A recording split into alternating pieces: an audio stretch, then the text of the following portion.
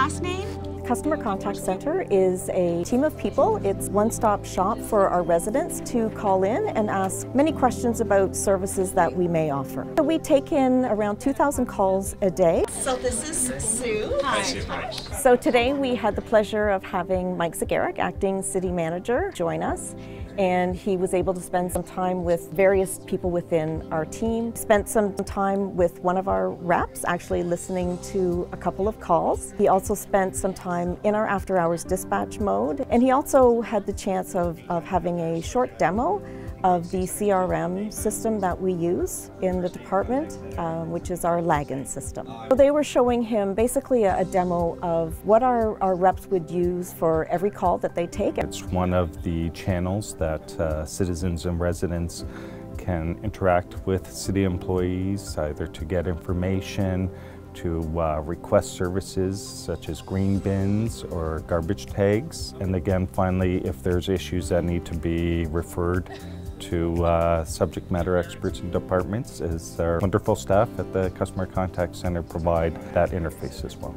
We are the vehicle for residents, and when I look at sensational service, that is what we stand for. We are here to help residents, direct them to who they need to speak to help resolve any questions or concerns they might have.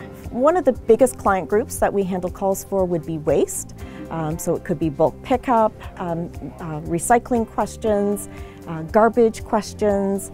We also handle tax calls and calls for public health, also for HSR and water. What I learned today is that our 25 Customer Contact Center representatives answer about 2,000 calls a day. And so that's not only an impressive number, but when you consider they are continuously either providing information or providing access to services. I have a really great team of staff that are continually learning, and the relationships that we have with our business partners, we're always receiving up-to-date information, any changes. Great appreciation for the work that staff are doing. They're great representatives of the city. I think having that opportunity to spend time with those individuals that actually are helping residents each and every day. I think being on the front line and understanding what we do on a day-to-day basis, it will help him even understand the role that he has within the city as well.